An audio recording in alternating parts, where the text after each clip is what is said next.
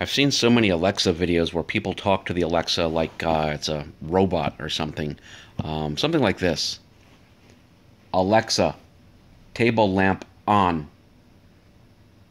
Okay. There's no reason to have to talk to the Alexa like that. Give you a couple examples here. Alexa, turn off the table lamp. Okay. And you don't have to wait for Alexa, table lamp on. Okay. You can just simply talk normally, and there's no pausing after saying her name. Something like this. Alexa, please turn off the lamp on the table. Okay. Alexa, please turn on the table lamp. Okay.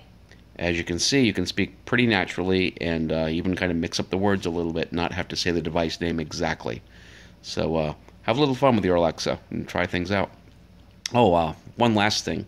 You don't have to speak to her very slowly. She actually understands things if you talk pretty quick. So one more example here, actually.